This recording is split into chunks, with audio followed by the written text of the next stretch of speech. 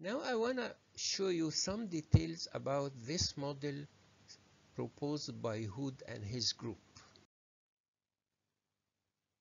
They found this part to be commonly affected, and they suggested that the retinal ganglion cells project their fibers into this inferior quadrant.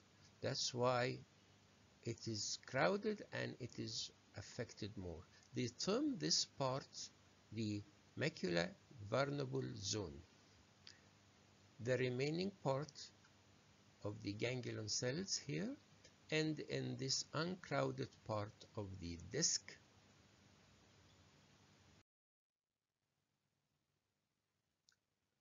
The remaining part of the field, 15 degrees and the nasal area, will project in the zone between 90 degrees and 45 degrees.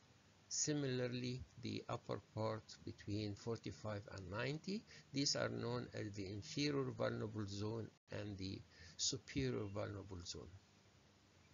The remaining part of the field up and down will end in the area between 90 and 135 up and down.